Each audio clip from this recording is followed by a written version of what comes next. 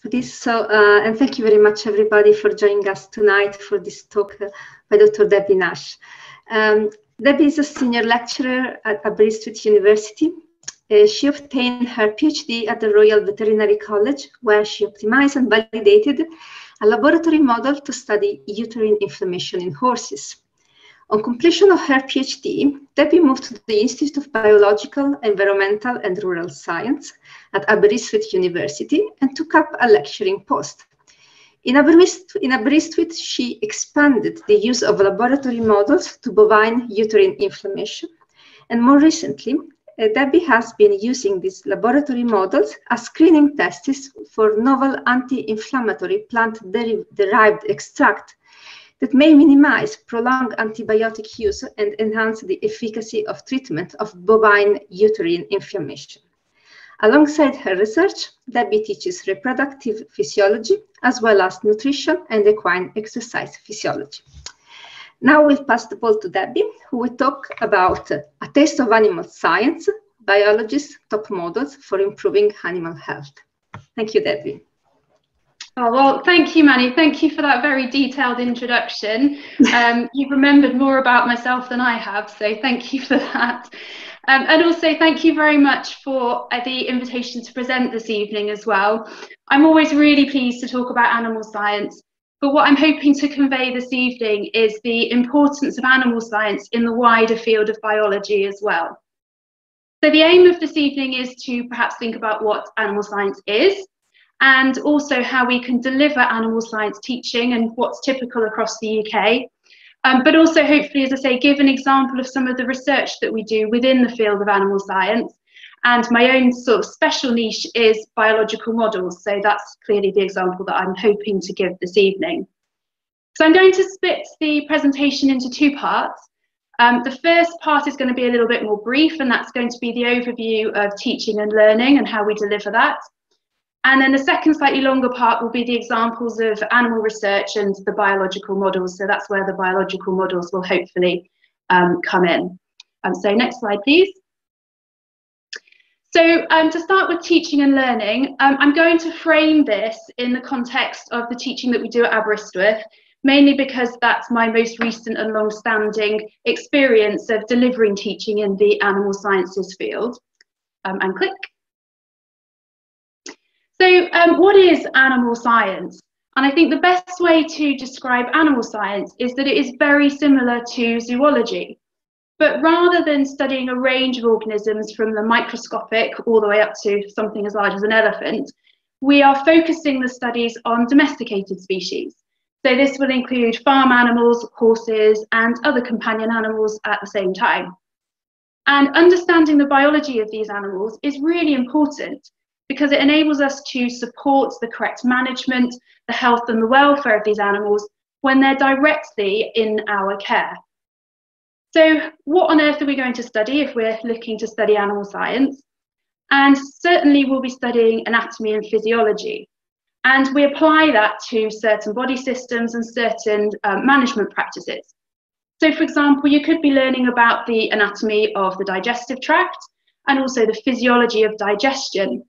And at the same time, we might be trying to learn about the intake of certain animals for certain purposes, for certain production purposes. So the underlying science is absolutely key to then informing what we do in practice in terms of management and care of these animals, both for their own well-being and for their health, but also for the productivity, so for commercial purposes too. We can apply the same principles to reproduction. So how do we maximise fertility? So what's the science underlying fertility? And also the care of young stock as well.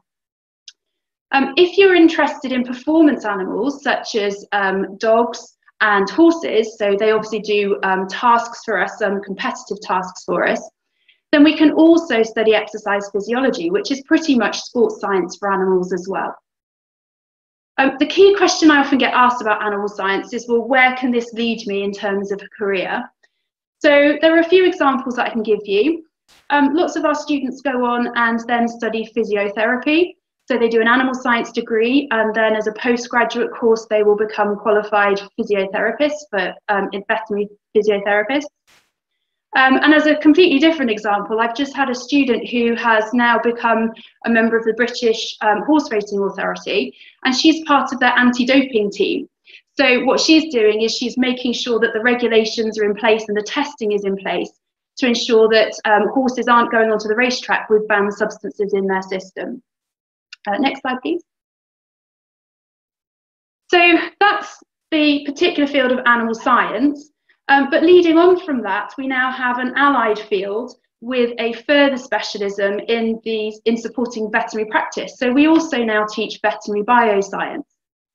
And this would also include learning about anatomy and physiology, but there's particular focus on disease, immunology. It could also include pharmacology, as well as controlling diseases as well, so the management of disease control. And again, in terms of career progression, we have lots of students who actually go on to work for nutrition companies. That tends to be actually very popular. So you could be working for a company formulating animal feeds, which then end up on the shelf that all sort of animal owners will then go on and buy. You could also be in your nutrition role, perhaps visiting individual farms and helping farmers to formulate diets for their specific herd of animals as well. Another example then, I've just had a student who's done this course and she's now studying chiropractic in America. And I should say lots of students who do these types of courses, both animal and veterinary bioscience, use it as a stepping stone to veterinary medicine as well. So if they didn't get into veterinary medicine the first time round, so perhaps their A-levels weren't quite where they needed to be, then they will come and do an undergraduate degree and then they will reapply to veterinary school after that.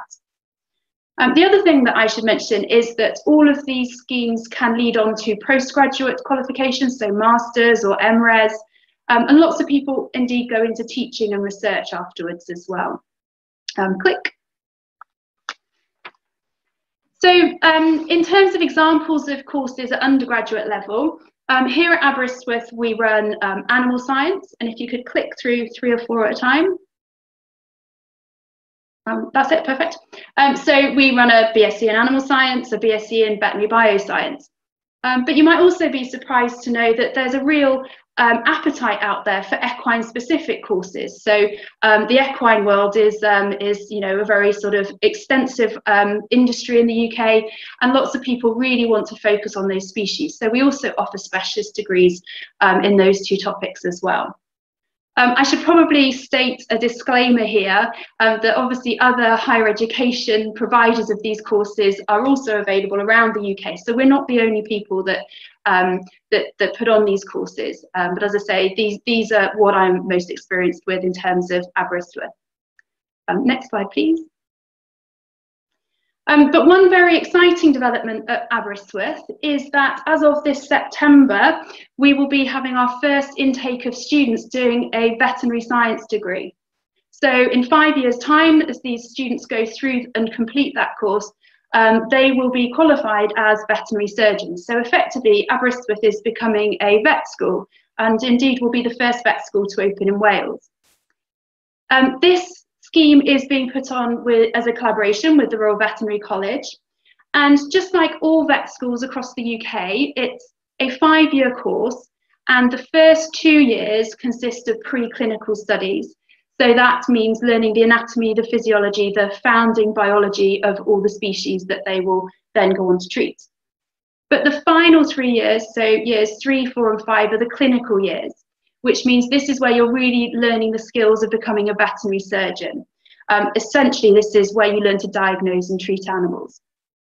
So the way in which our course is going to be a little bit different to other vet schools is that you will come to Aberystwyth to do years 1 and 2, your preclinical years, and then you will actually go to the RVC on their Hawkshead campus just north of London to do years 3, 4 and 5.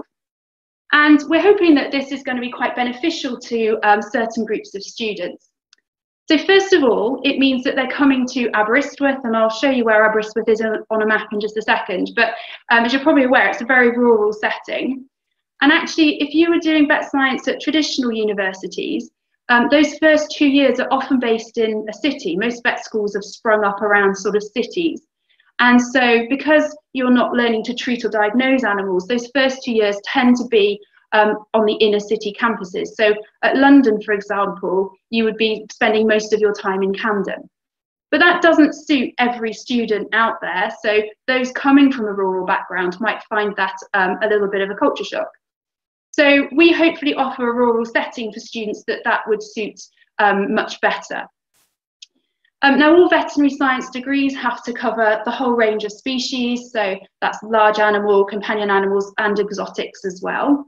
But because we have certain facilities at Aberystwyth that have been long-standing because of our history of teaching not only animal science but agriculture as well, we have a real emphasis on farms, dairy farms, beef and sheep as well.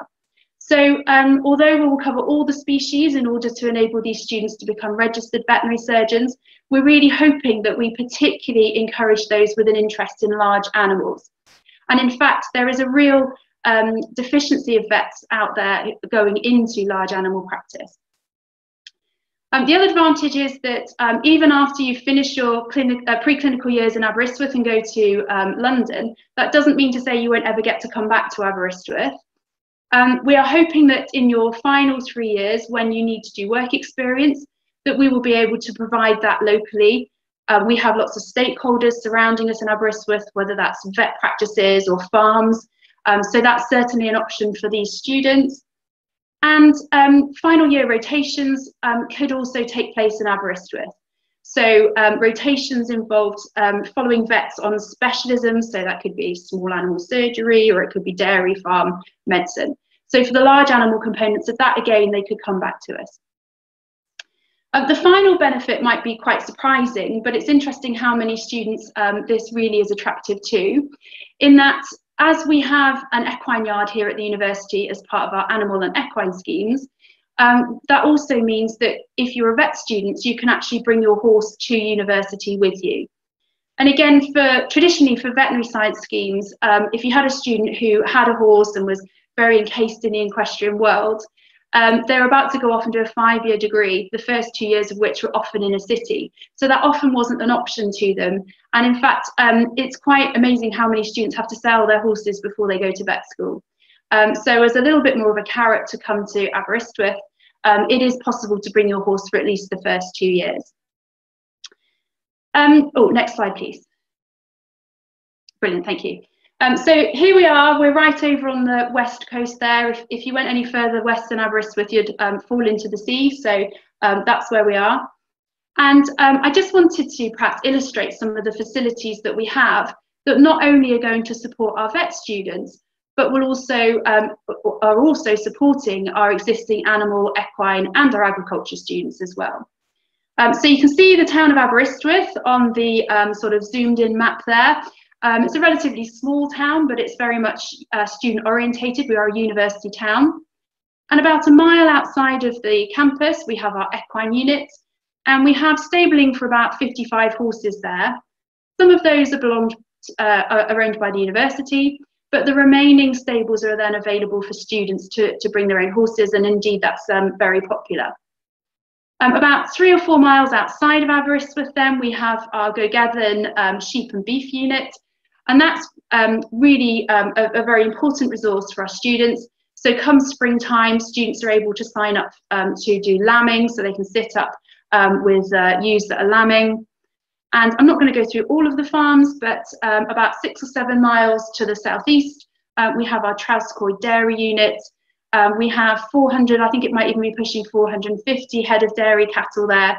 So students can not only come along and learn about how to manage the health and nutrition and the welfare of our animals there, but they also get to see how a commercial farm is run, which is a really important experience for those students to have.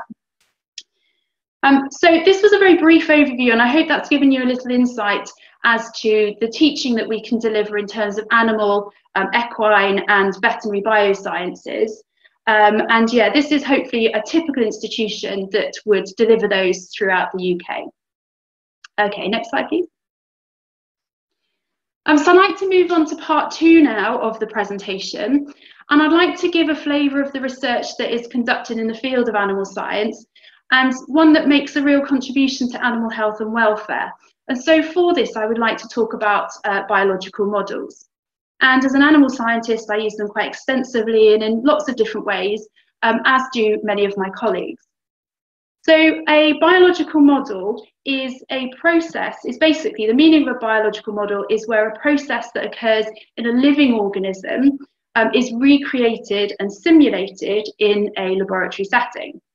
And what I would like to present to you today is why these models are necessary and how they can be real alternatives to using live animal studies.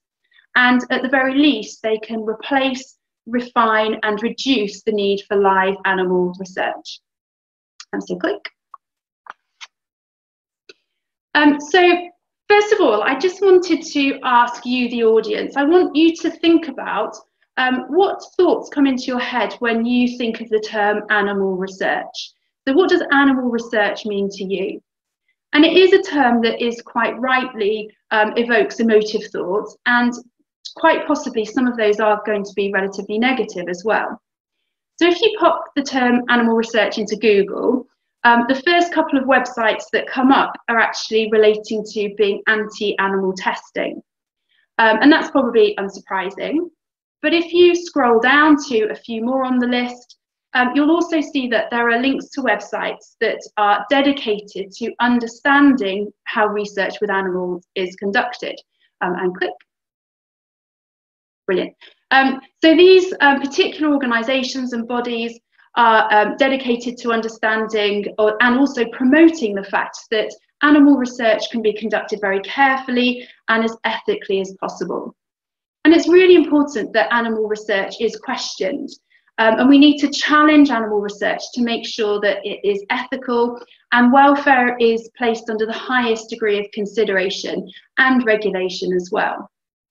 But what I would like you to consider today is that there are lots of aspects of animal research, and they're not all necessarily related to animal testing. So as an animal scientist, like any other scientist, I conduct experiments.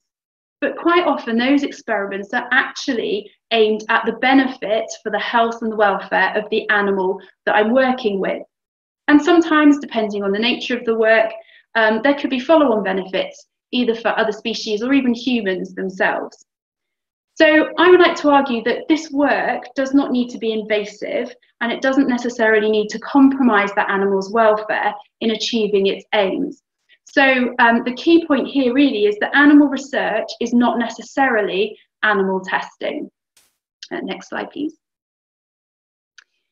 So I want to give a few examples of animal research. And here is an example of some work that's been led by one of my colleagues, where this research is primarily to benefit that of the animal's well-being itself, but also has cost benefits to the farmer as well. So this particular work comes under the field of precision agriculture. And what you can see here, and this is where I'm going to, I can use my mouse. You can just see there's a little orange strip there attached to the cow's leg. And if you look really closely, there's an orange strip as well on the head collar of the cow. So it's an orange on a red background, but there is a little orange strip there. And on the calf, there's also an orange strip on that calf's leg as well. And what we've done there is we've attached accelerometers to the leg or the head collar of these cows. And these accelerometers can detect very subtle alterations in the animal's movement. And work has been done to show that we can characterize different behaviors such as feeding, lying, and standing. And we can use these sensors to detect very small changes in those behaviors. And in actual fact, we can then use them as proxies for identifying health issues much earlier than you can detect them by eye.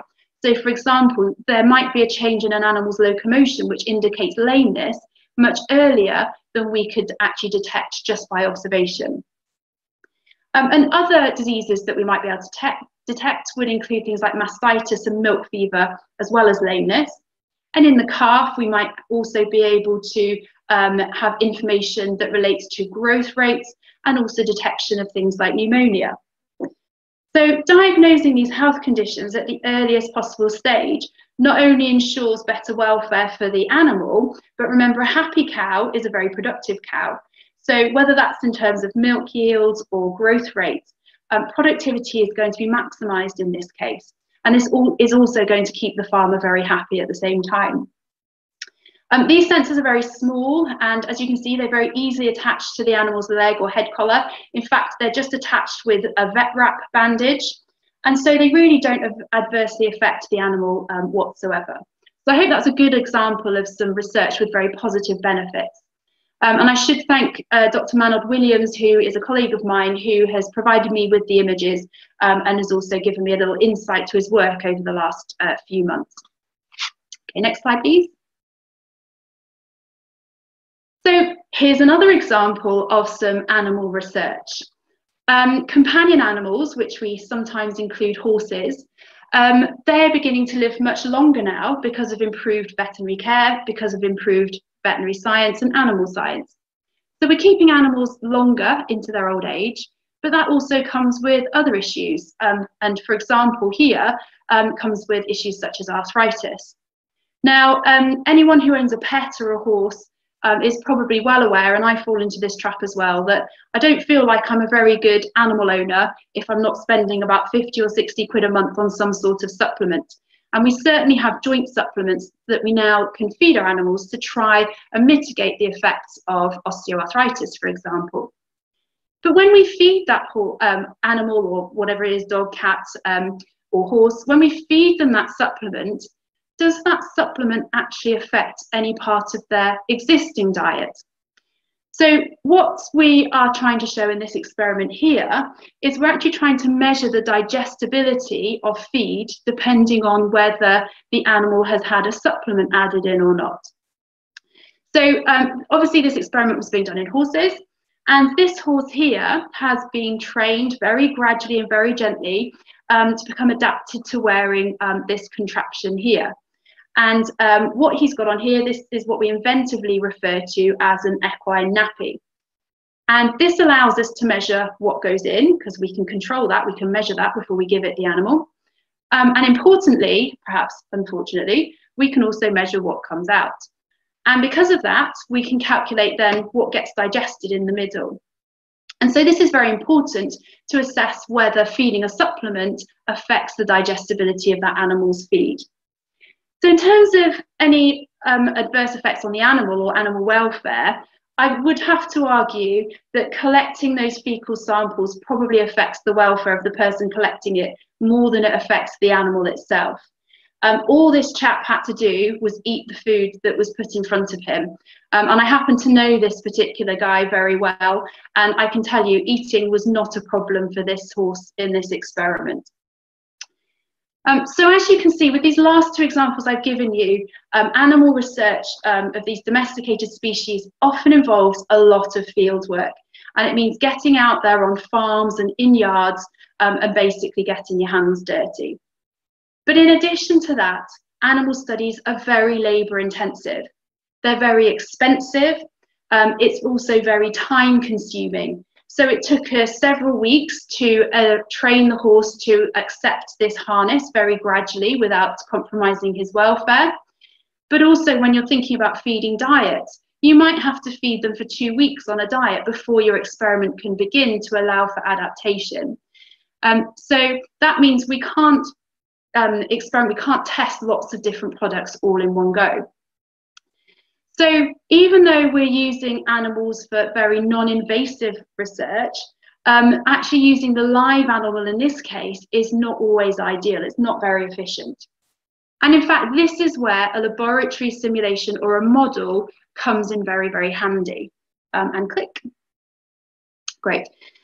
So laboratory models are often much cheaper, they're less labour intensive, and they enable a high throughput. So we can test many samples in a very short space of time.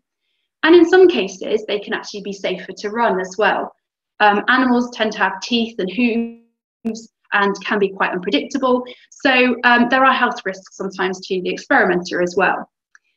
So the image I've got on the right-hand side here is actually an experiment where we're testing digestibility of a feed, just like we were doing in the animal. And in fact, we're looking at the digestibility of fibre in this particular experiment. And what you can see here is there's about 15, and there's probably actually 20 bottles lined up there. that's 15 or 20 different supplements that we were testing. And we would have needed 15 or 20 horses to do this all in one go, which often isn't very practical. And I should say this image was actually taken during an undergraduate student practical. So we ran these 15 or 20 samples within a 3-hour practical one afternoon and still got very meaningful results. So much quicker and much more efficient process. So hopefully that demonstrates why models are so useful in the world of animal research. But there are some circumstances when a model needs to enable the testing of live cells or tissues. So for example, we might want to investigate how cells react when they're challenged with a bacteria, or perhaps a little bit more relevant for today, a virus. And we might want to know how the cell responds to that challenge, how the bacteria or the virus invades it. And other types of experiments which are really useful is actually for testing treatments. So if we challenge tissues or cells with a bacteria or a virus, could we add in potential new drugs which might perhaps mitigate or combat the body's response to that bacteria?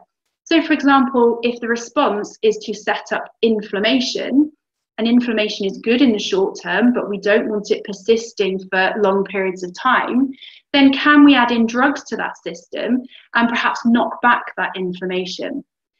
So it's really important that we can run these experiments on live cells and tissues as well.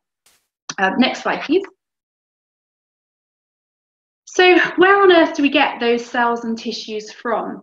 And I would like to argue that it is possible to harvest those cells and tissues from humans and animals without compromising the welfare of the donor. And that's some of the work that I'm involved in. But I wanted to give a little bit of a historical background as well to where this work with cells first came about. So the first cell model was established in 1951.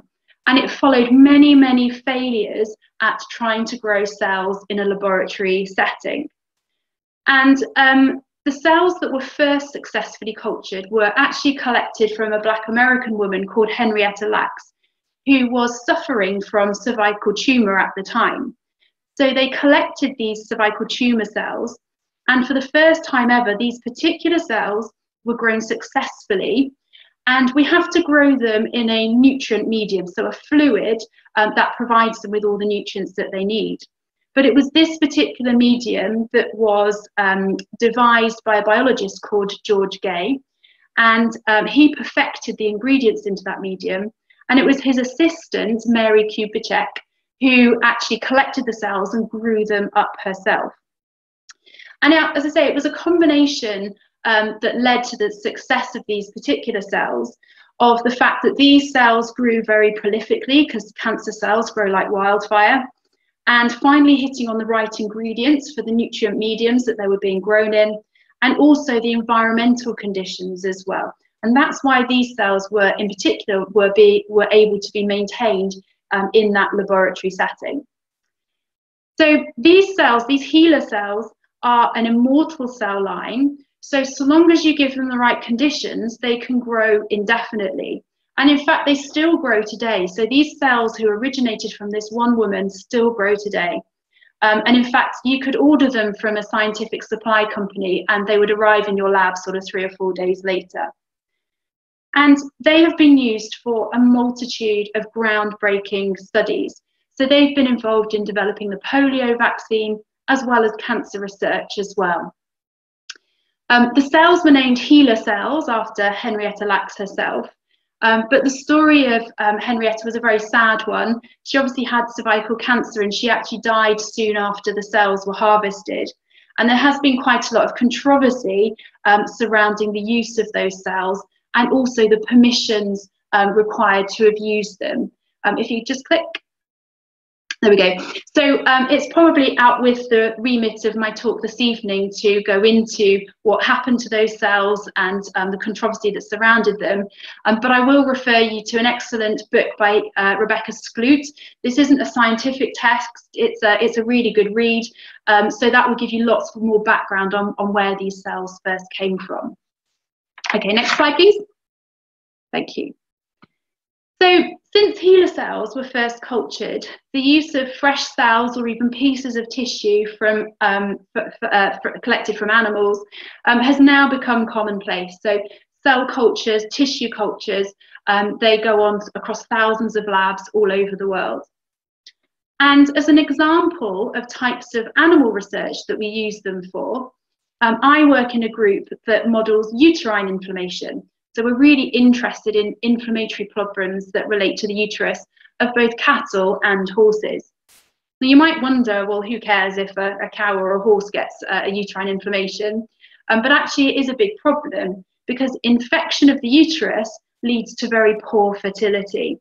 Now this picture on the left-hand side here, you might be wondering, well, blimey, why she put up a picture of a cow's backside? But what I want to point out to you, and again, if I can somehow direct you with the mouse here, at the bottom, there we go, right where your mouse is, down a bit, left a bit, right a bit, right there, where your mouse is now, that is actually a pool of pus that has dripped out of the reproductive tract of the cow, which just illustrates exactly how significant and how extensive these infections are. You know, there is no way an animal with that degree of inflammation is going to become pregnant. Now, in terms of dairy cows, the longer a dairy cow goes before becoming pregnant, the longer it is until she produces milk. And that is going to adversely affect her productivity. And it costs the EU about, well, over 130 million euros every year to treat this problem. I'm not sure if I'm allowed to talk about Europe anymore, but those are the figures that I have. So we have a laboratory model of uterine inflammation for the condition both in horses and cattle, and that enables us to recreate the inflammation in the lab. And more recently, we've been using that to screen potential anti-inflammatory products. So the idea of these is that if we find ones that are effective, then we can improve and hasten the treatment of this condition and lead to pregnancies much earlier in the reproductive cycle. But to recreate this in the laboratory, we need live uterine cells for some experiments, and we need pieces of tissue for others. So where on earth am I going to get pieces of uterus without compromising animal welfare? Well, the answer to that is that it's a fact that every day thousands of cattle are sent to UK abattoirs as part of the meat production process. You might also be surprised to know that over 100 horses a week are also sent to abattoirs in the UK. Although I should say the meat is actually sent to the continent. We don't consume that in the UK, or at least we don't think we do. But of course, as part of that process, a lot of the tissues which are of great interest to animal scientists are actually discarded. So the uteri are just thrown in the bin. But what that means is that so long as the animal is going through an abattoir for reasons that are completely unrelated to the study, we can harvest those tissues, and actually we can harvest them for free, which is even better. Could you click through about one, two, that's it, and the next one. Perfect, thank you very much. So what we do essentially is we trot along to the abattoir, we collect the uteri, and the image in the middle there is a uterus which I've dissected and opened out. So you can see the surface of the uterus there, the uterine lining, which is what we want. And I can do two things with those. I can take pieces of those endometrium and almost like little biopsy sections, and I can culture those as whole pieces of tissue. And you can see those in the top right-hand diagram there. So these are little pieces of tissue. Perfect, thank you. One piece of tissue in one well. So these are wells in a 6-well plate. What you can't quite see there, though, is that they are covered in that nutrient medium, but the nutrient medium is transparent. So you can't see it there, but they are floating in that special nutrient solution that they need to grow. The bottom picture then, the one just beneath it, is where we have taken the uterine tissue, but we've actually isolated cells into their component types. And what you can see here is one type of cell that we collect from the uterus, which are stromal cells, and they are growing on a flat surface and they've spread out over that surface. And we can then use those for experiments too. So the next question is, well, we've got these tissues and these cells, so what does a typical experiment look like? Next slide, please. So for those tissues that we keep as whole little pieces, almost little biopsy sections, we call those tissue explants. So what we do with these is we go along to the abattoir, we collect the uteri, and we dissect out the uterine lining. And we then wash that lining, little pieces of it, in a sterile buffered salt solution. And then we culture it in the medium. If you could click through 3 times, I think. Perfect, lovely. So you can see here, this is the same image on the bottom right here that you saw on the previous page, but you can see these pieces of tissue being cultured in their medium. And because the medium is transparent, the schematic diagram above is just a very simple way of showing you how the explant just kind of floats really in the nutrient medium. But it's not enough just to give them all the ingredients they need to grow. We also need to trick them into thinking that they're in an environment such as the whole body, such as the live animal. So we also keep these plates with our tissues in an incubator, and it's set at 37 degrees C and either 5 or 10% CO2, and that mimics conditions in the body. So we're basically tricking these tissues into thinking that they're still in the live animal, and that enables them to carry on functioning as though they are. So how do we then set up an experiment? Well, this is all related to how we prepare that nutrient medium. So if we look at that diagram again on the bottom right, you'll see they come, there are 6 wells in a plate and they come in pairs, so 2, 4 and 6 pairs. And in the first pair of wells, we would just simply add the nutrient medium all by itself. So that would be our control samples. And then the middle 2 wells, we would also add in the medium, but in addition to that, we would add in something that we know in real life causes inflammation. So we could be adding in a bacteria, or we could be adding in a small part of a bacteria, but basically it's an inflammatory stimulant. And then in the final 2 wells on the end there, we add in these inflammatory stimulants. So again, it was either the bacteria or a part of a bacteria, but also a potential compound which we think might have anti-inflammatory properties. If you click once more, great. So that's how we administer the treatments. The treatments are basically dissolved in the nutrient medium that we then expose those explants to.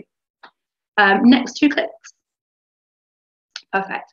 Well, that's all very well, but how are we then going to measure how those cells are responding? And actually, if you add bacteria onto these tissues and they still think that they are in the live animal, then they will respond by manufacturing what we call immune mediators. Now, these could be proteins or they could be hormones that send emergency signals out to the rest of the body. Now, obviously, the rest of the body doesn't exist here, but what they do is they secrete those products out into the nutrient medium. So about 24 or 72 hours later, what we do is we take tiny samples of the nutrient medium and we analyze it for any one of these different components, any one of these inflammatory mediators. Final click. Brilliant. So we call them inflammatory mediators or markers, but basically they indicate inflammation. And a typical example of this would be the hormone and inflammatory mediator that we call prostaglandin. And what we're hoping to see is that obviously in the untreated controls, there's no response, so prostaglandin doesn't get secreted. Where we have added the inflammatory stimulant, so that's probably the bacteria, we hope prostaglandin increases.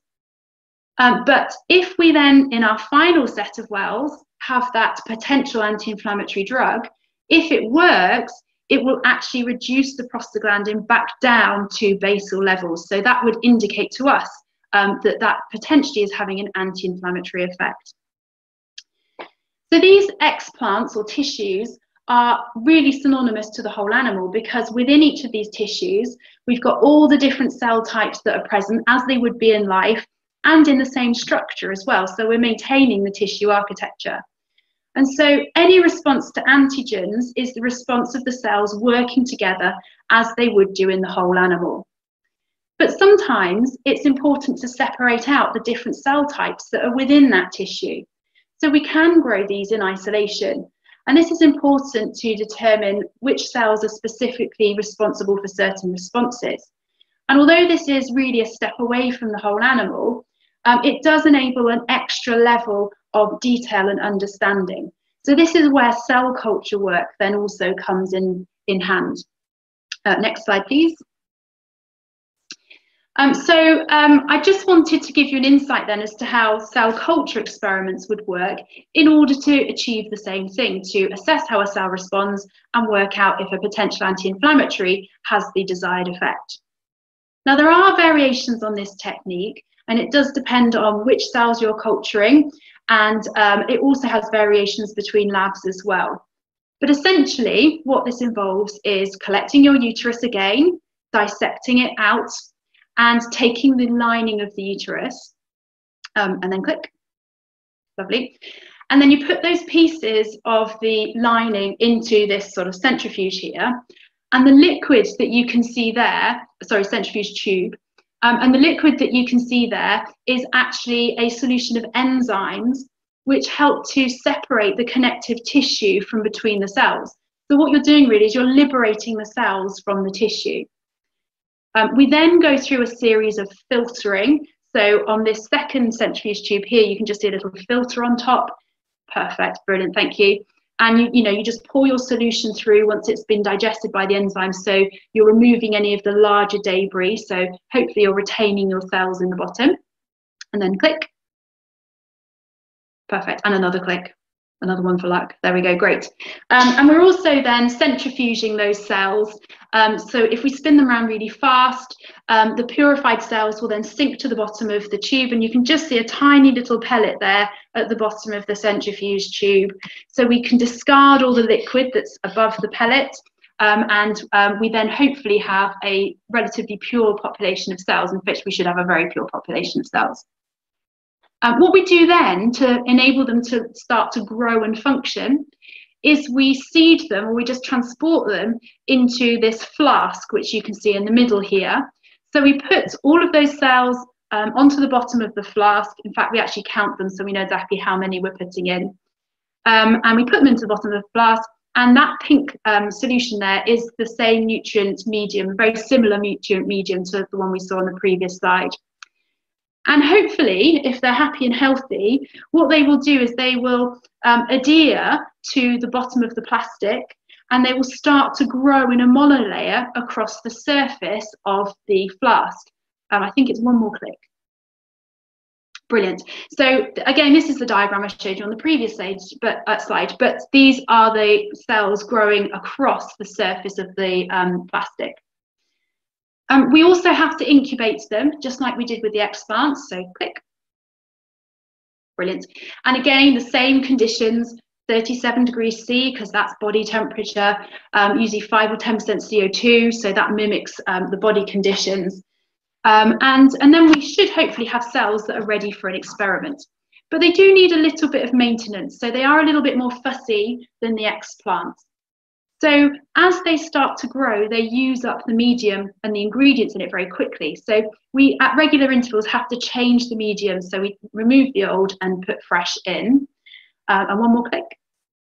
Okay. But something else that often happens is they start to overpopulate the bottom of that flask. So that means they start to compete for resources. Some cells come off a bit worse than others and they start to die. And this isn't really a very good situation if you want to use those cells then for experiments. So often at regular intervals, what we have to do is before they start to overpopulate, we have to lift those cells off of the bottom of the flask and split them into 2 more flasks. So you're basically halving the population size, dividing them into 2, and then letting them grow on again. So you can keep that process going for as long as you need to, really. But once those cells are healthy and happy, then we can start using them for an experiment very similar to that we just saw in the explants. Click. Lovely. So in the explants, we saw tissue floating in 6-well plates. Cells are obviously much, much smaller, so we can do them in smaller wells, and we can have plates with up to 96 wells. But we would do exactly the same here. We would then expose them to just control medium with our bacterial stimulant, or sorry, our inflammatory stimulant, which could be a bacteria, and then also that combination with a drug as well. And we would be measuring the same responses too. Okay, next slide, please. So hopefully that's given an insight into the type of experiments we do and the type of results that we hope to expect. But I want to kind of bring this back round now to animal welfare. So initially, those laboratory models completely replaced the need to do live animal research. But eventually, we're going to have to test, for example, new drugs in live animals. We cannot legally just generate evidence for those in the lab and think, oh, well, they're looking really positive, and then think or expect them to then be in the vet's toolkit sort of the following few months later. So we have to test them in live animals just to check that the animals don't have any reactions that we can't predict from the lab work. Having said that, the animal studies have to be approved by the Home Office. Any animal research with using live animals that uses any sort of invasive procedure, whether that's taking a blood sample, has to be approved by the Home Office, or you won't be able to legally do that work. And our laboratory models can actually pave the way for that research. And this is where the principles of the 3 R's comes in. So that's reduction, replacement, and refinement. So as I mentioned, the laboratory models initially replace the live animal work, but we can also use those models to test for toxicity. So if a new drug appears to be toxic in the lab, then we absolutely do not then subject animals to it in animal research. We discard that drug completely from our workflow. It also means that we can do experiments to determine the best dosage of drugs before we use that in the live animal. So we don't need to use lots of animals working out what the best dose is. So in that way, we're using the laboratory work to refine the number of animals that we're using and to reduce the number of animals that we're using. So obviously these are very advantageous studies to do. And in fact, the Home Office won't grant an animal trial license unless the reduction, refinement and replacement can be demonstrated in the proposed plan of work. And that evidence is generated from the laboratory models, such as the ones that I've been presenting this evening. So scientists are supported and encouraged to work within the 3 R's principles at all times. And there are lots of resources out there to support us as well. So one of those is provided by, this is a bit of a long-winded name, but the National Centre for Replacement, Refinement and Reductions of Animals in Research. And I've just done a screenshot there of their website. It's a really good information resource and support for researchers in designing both their models, their laboratory models, but also their animal trials as well. So there's lots of resources out there to support us in working as ethically as possible at all times. Next slide, please. So I'm going to finish there. I've probably gone over my 45 minutes and Manny's probably about jumping up and down. But what I would like to hopefully summarize is that animal research is not the same as animal testing. So I think it's really important sometimes to make that distinction. But animal research is often conducted for the benefit and well-being of the species being studied. And so it is a very necessary field of biology. This animal research can be conducted whilst maintaining very high standards of animal welfare. And as a part of that, as a vital part of that, I would argue that laboratory models are necessary tools which enable the reduction, refinement and replacement of animal studies. The tissue that we do use for laboratory model work can be collected without compromising animal well-being, and this is because we're basically using materials that are otherwise discarded at abattoirs in the UK. And then final slide, please. Thank you. So I just wanted to end by making sure that I thank a lot of people that have helped me with my work as a whole and also this presentation. Manold Williams, as I mentioned earlier, provided me with the images of the accelerometers on the cattle, and as I say, I've been working with him a little bit more recently, and I've had a really good insight to his work.